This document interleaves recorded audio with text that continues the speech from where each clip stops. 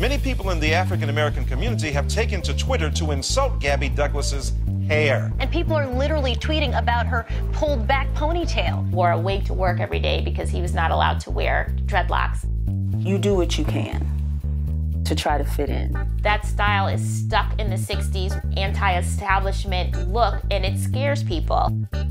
If Michelle Obama had natural hair. And that is why black hair is political. When I was maybe like 10, we started getting perms. That was the goal, was to get the hair that could swing.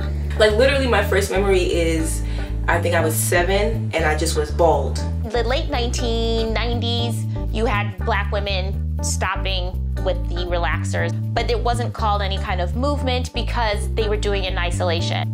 2005, when YouTube was invented, revolution broke out. Clients come to us. We're in France, right? Je voudrais un tapered cat. The reference now are through YouTube and the YouTubers. It's all throughout the world. Having locks freed me.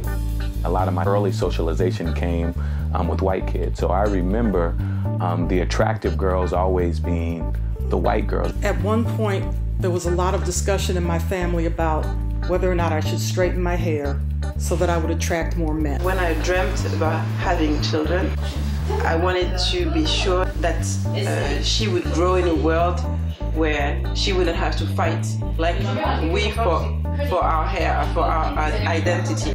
I wish my parents had said that I had beautiful hair.